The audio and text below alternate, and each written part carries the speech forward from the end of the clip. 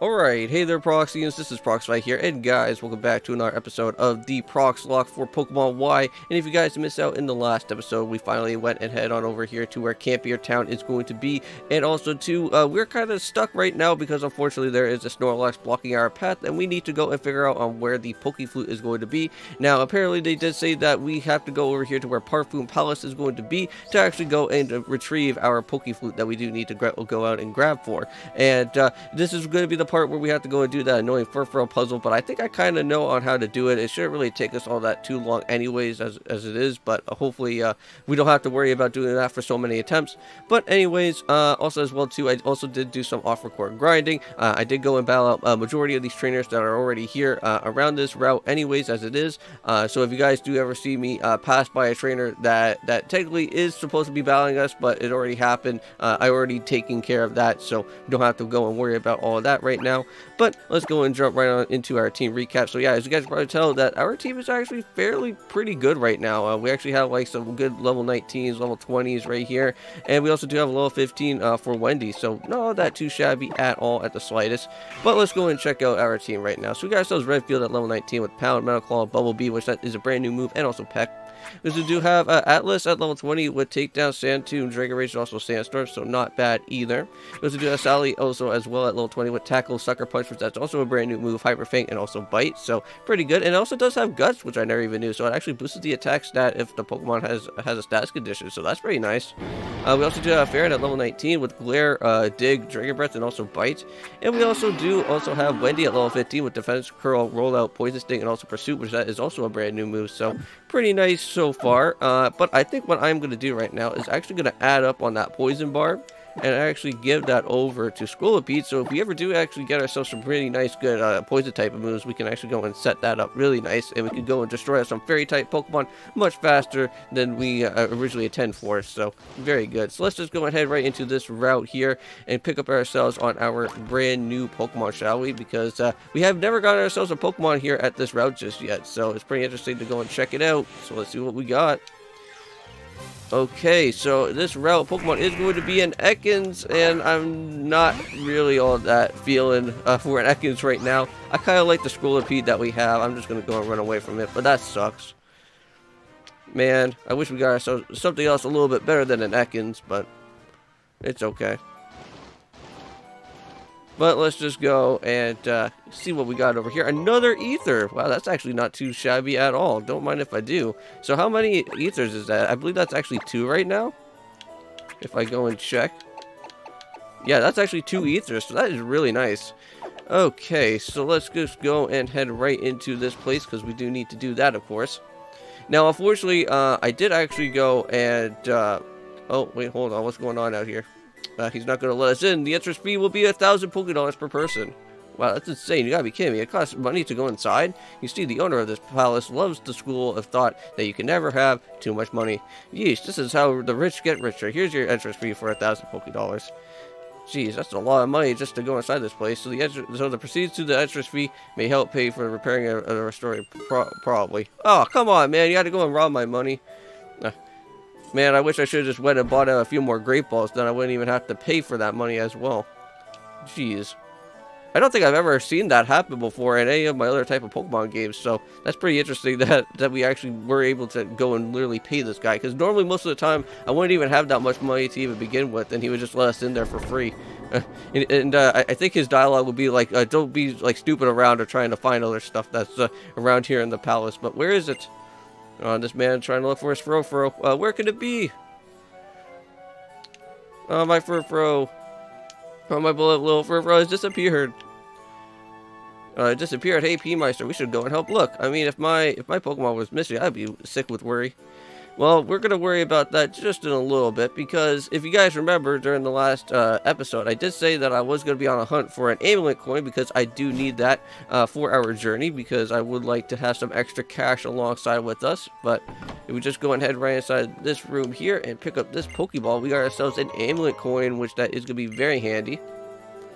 And I'm just going to go and add that right on over to Sally, because I don't really normally use Sally all that too much, but when I do, it should be pretty nice, because then we can be able to go and get some extra cash along the way, which that is always good to have. Okay, so let's just go and head on down back to where the back part is of this place, because we have to go and do the Furfrou annoying puzzle, which I guess that could be probably, I guess, the comment question of the day for you guys. So do you guys like the Furfrou puzzle? Let me know. I know that majority of you guys are going to probably say, I don't really like the Furfrou puzzle that too much, and I kind of agree with you on that. I think it's a kind of an annoying thing to kind of literally go and do, just because that's just something to go and grab out the Poke Flute. I wouldn't mind if there was like a different puzzle to like go and grab out the Poke Flute without having to worry about doing that freaking annoying Furfrou thing, because that took me about like hours upon hours to literally figure out how to do that on my first time. But I do have to say, I really do like this statue. I know that I always come back to this every time whenever I do any type of Generation 6 type of game out here. I remember this was actually my thumbnail for my Pokemon X randomizer that I did when I was coming over to this place when I first played Generation 6 on this channel. But I'll have a look in the back. Yes, we have to go and make sure to figure out if Furfrou is somewhere in the back part of this area. But before we actually go and do that, though, I would like to go and pick up on this item over here, because this is where our HMO1 for cut is going to be. Which, I don't know who I would probably give that to. I could probably give that over to School of Pete or something. But I think here in this game, if I'm not mistaken, we don't even have to even worry about using cut to actually cut down any of those trees, because the funny thing is that I'm pretty certain here in this generation you can actually use air cutter as for using your cut mechanism. Now I could be wrong, and then that could probably be Oras, but I'm pretty certain you can do that here in this generation as well too. So that's always nice. That's always a plus right there. It's too bad that unfortunately with all the other HMs you can't really do anything about with that, but air cutter is something that you can kind of go and use that for trees and stuff, which that is always very nice to have. So we just have to keep on going straight up from here, or what's going on? We got more of these meet other players. I don't need to worry about that, dude. Stop popping up with that notification. Alright, here we go. This is where we need to be. Okay, so there's the Furfrou. Gonna be running away. Hey, please don't run away. P-Meister, give me a hand. Okay, so now she's going to be telling us all about the different areas that we can actually go and place Shauna at. But the easy part that you kind of want to go and do here for this, so all you have to do is just kind of let Shauna just stay in the middle, and just make sure that you actually, because like I'm pretty sure, yeah, so Furfrou's going to stay right there. So all we have to do is just kind of literally leave Shauna here. So place her right on that spot, and then you can just come right from the back part here and let the Furfrou run all the way up to the very top of this area. And then you just go and finish off with that. And then all we have to do then is just actually go add Shauna to the left side. And then you can just go from the other opposite side and then finish off with that. I remember when I did this, I remember like I was close to be almost finishing off with this, but I went through the other opposite way instead, and then it just created to a much more bigger problem that I had to do, and I had to spend out so much time just trying to do this. But there you go. Only took me about maybe 55 seconds, but we literally got it done. So P-Meister, you're amazing. We cut it because you understand how Pokemon feel. And there's the guy. So, my dear Furfrou, my beloved Furfrou, could it be you two responsible for my wonderful wonderful reunion with my dear Furfrou?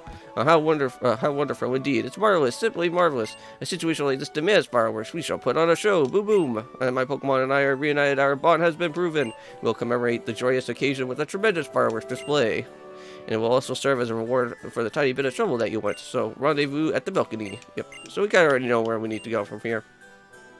Now, I think also, too, on my Pokemon X randomizer, for whatever mysterious reasons, that even this part, I think, during the time of the fireworks show, we get, that big, that type of weird black type of screening that happens, in the background, just before, in episode 1, when we had to, open up the door, and it just creates, this weird type of black hue that's, around. I don't know why that is. I guess that just could be probably just an emulator thing, I guess. But let's just keep on heading back all the way down over here. Oh wow, I really do like all these different statues, because we have the Kyrou statue that's just right there, and they have the what's this, the Golurk and the Palpatine. I think that's also Ponyard as well on that side. So that's pretty cool. Kind of reminiscing about Generation 5 all over again. Which I do have to say, I love Generation 5. Not a whole lot of people really do like Generation 5 all that too much, but I still kind of like it. I like how, in Generation 5, you were able to find so many different Pokemon, just in that game alone.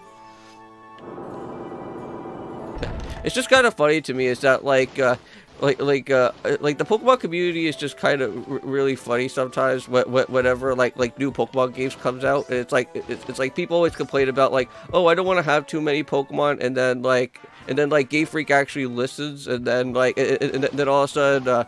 Also, when the game actually does come out, then people go like, well, why was there not, there was like not even that many Pokemon to even begin with? It's like, well, you already asked for that though. It's just like Generation 5. It's like, it's like people wanted more Pokemon, and then we got more Pokemon, and then they complained about why there was too many Pokemon to begin with. Sometimes it's just so funny to see that on Twitter sometimes. Well, not even on Twitter. I think I think that was back in like forums and stuff like back in the day. All right, there we go. Get all my Pokemon all healed up, just so that I can be fully prepared for the Snorlax fight that we're gonna be doing here.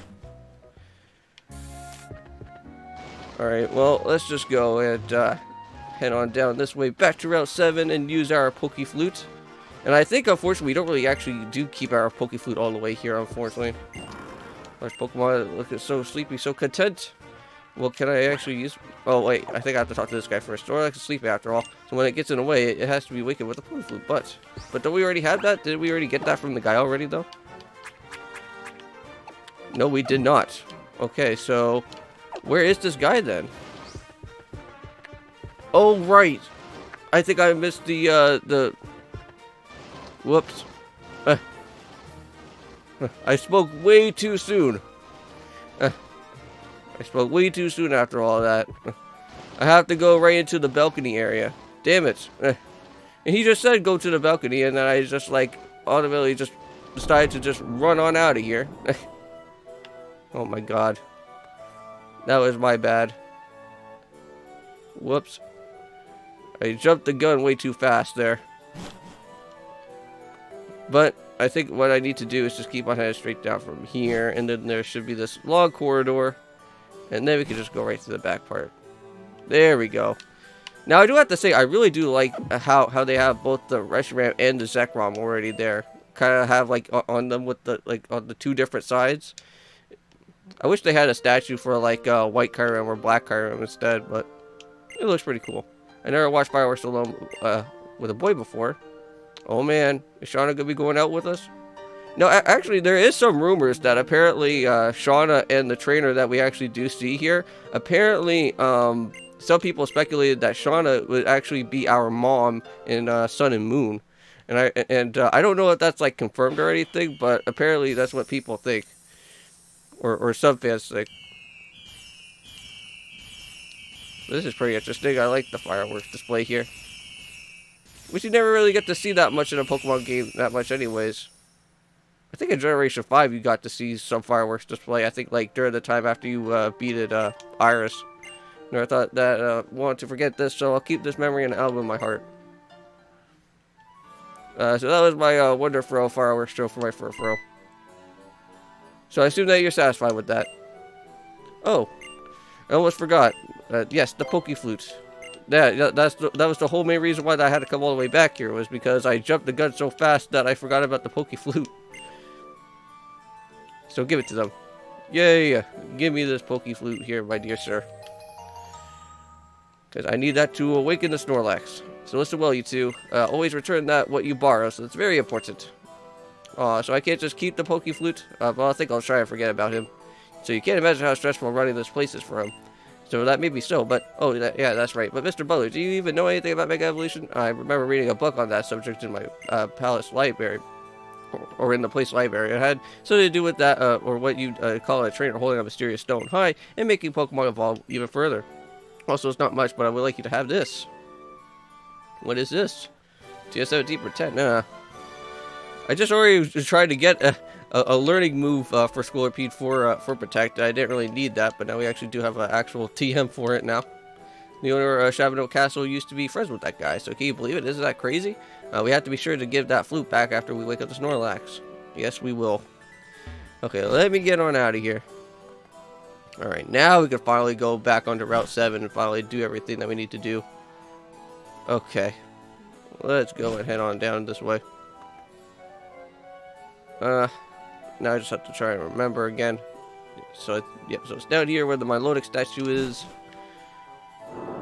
I'm kind of, like, I'm pretty certain here in this randomizer, I did actually make static Pokemon actually do get randomized. So, this Snorlax here should be a randomized Snorlax, so that would be interesting to actually go out and see. Oh. Again, all these different connecting route, or different connecting paths, like, they always screw me up here. So I have to go through this one. Now, also here in this place too, you can also run into Audino's as well, and unfortunately, I don't think that ever changes. I think that's still vanilla. But we can go ahead through here now and get our cutscene now. Okay, so it's you two. Did you actually manage to borrow the Poke Flute? Yes, we did. So there you go. So thanks. Well, you're the only one who can play it, right? So it's not actually going to be grumpy when it wakes up. So it might attack. I'll play the flute right now, but are you ready to stop it? Yes. So it feels nice to have this flute in my hands with the kids. Okay, so I guess we'll start playing. Yeah, so I'm pretty sure I think we got ourselves a cave before we start going on over to Grant's place. So we have to go and take care of that first. So Snorlax opened its eyes wide. Oh man, who's it gonna be? Who's this Pokemon? Oh, wow, it's just gonna be a normal Snorlax. Oh, that's strange. I literally randomized out static Pokemon. I don't know why this Snorlax... Maybe this Snorlax is still vanilla or something. Now this is gonna be a little bit troublesome, but I could probably just run away from this. It doesn't really matter. Run away. See you later, dude. I don't think we really need a Snorlax. I think I'm okay.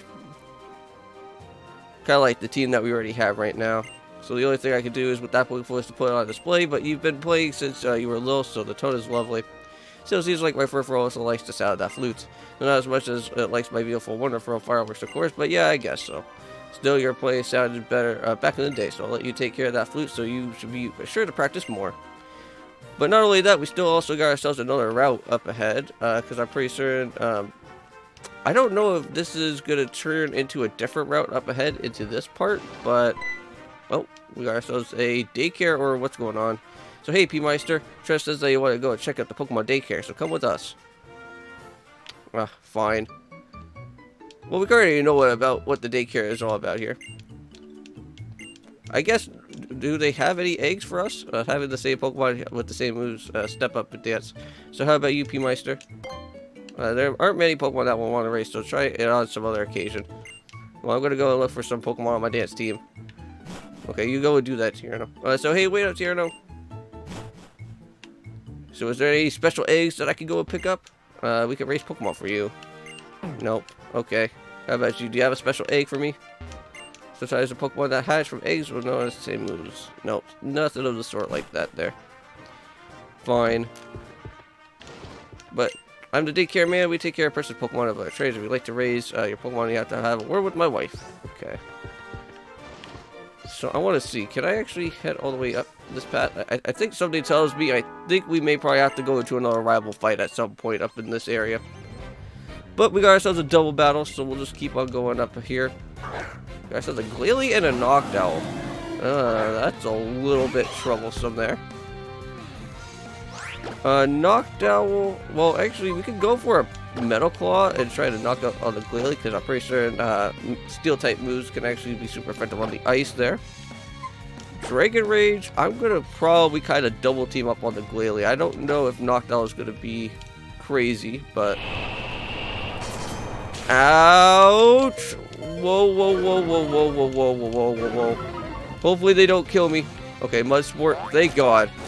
You actually went for something that was actually kind of stupid. Jeez. Okay, Dragon Rage, please kill this thing. Okay, there we go. Jeez. That was way too scary. We were almost about to be going into another death right there. I think it's about time that we should probably change out our Pokemon. I'm going to go for a Bubble Beam, I think. We're going to switch up, and we're going to go right into... I want to say maybe it's Sally, or maybe it's Farron. Probably Farron. Oh, thank God this Noctowl does not have Pursuit. That would suck really bad. And then we would lose out on our Gibble. Okay, so it does have Quick Attack. That's fine. At least that's not going to do too much. Here we go, a Bubble Beam. Doesn't do too much damage, but at least it does at least something. Metal Claw, let's see how much that's gonna do. Do have Bite though. I'm pretty sure Bite's not gonna do too much, but at least it does at least something. Pull back. Okay. I don't even know what that move's all about though. Okay, here we go. Another Metal Claw and another Bite, and that should be able to just take care of this knockdown, no problem. There we go. That's how we do it. So I guess we have to wait for our next encounter with another Pokemon is into the cave. Now I can't remember what the actual name of this cave is called, because I don't know if this is Glittering Cave or Reflection Cave, but I don't think it's Reflection Cave because I think Reflection Cave is a little bit later on past through this place. Okay, so let me just go and head back as quickly as possible, and I think we'll probably have to end off this episode. We already did quite a bit of stuff already. We got ourselves the Poke Flute, we encountered the Snorlax. Didn't really need it all that too much, to be honest with you. Like, Snorlax is pretty nice and all because it is a pretty bulky Pokemon, and it does get some pretty nice good moves here and there. But I don't think we don't really need it because we can find other Pokemon that are going to be much suitable, like probably much better than what the Snorlax is going to be. Because again, this game is randomized, so anything could be possible to happen. So let's see, I'm just going to probably just end it off right here next to this nice clear blue water. So I'm just going to go ahead and end on this episode here for today, guys. So thank you so much for watching. In the next one, we're going to go and head into our cave section that we have to go and do. But I believe we have to go and take care, I think, of Trevor first. Our next rival battle before we go and do anything else. So I think we have to go take care of Trevor, then we'll head inside the cave. And then we may probably just end off the episode, like probably during the time, like after when we get to our next city, to where close to where Grant's place is going to be. Because I'm pretty sure we have to go across through another town soon. But I'll see you guys in the next one, and also too, guys, don't forget about the comment question of the day, which that is, do you guys like the Furfrou puzzle, yes or no? And I'll see you guys then, and peace.